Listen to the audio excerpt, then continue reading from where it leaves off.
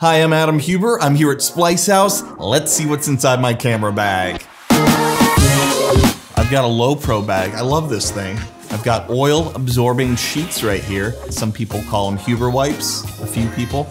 Keep my SD cards.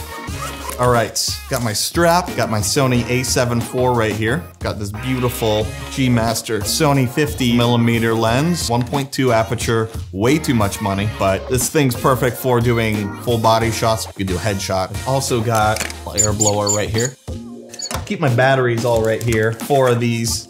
This is my small rig monitor adapter. I keep it for when I'm doing video. Got my Adamus Shinomi, good to go. Got a 85mm. This is the 1.8. Super sharp lens, affordable price, pretty good autofocus too. This is my G Master 24mm 1.4. Look at that.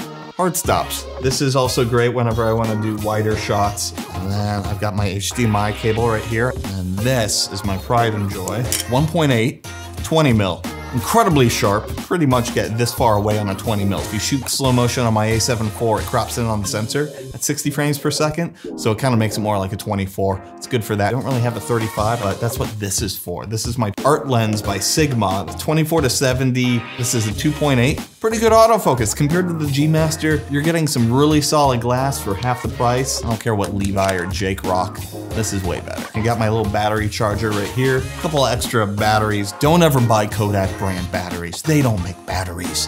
Why did I buy these? These die right away. Energizer, Duracell. Yeah. Front, I've got a bunch of adapters. These are step-up rings.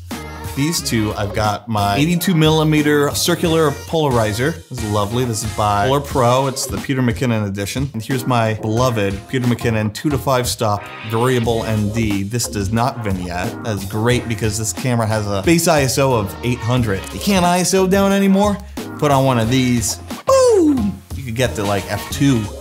I have this little diffusion in here for a flash for photography, but I don't have one right now. And then I've got a little handy side pouch that I can clip right on my body in case I need a on-the-go lens. This is my nifty 50, my cheap $200 Sony 50 that I used to rock all the time. This is a pretty great lens, but I no longer use it because I got a really expensive one. And now you know what's inside my camera bag. Thanks for watching.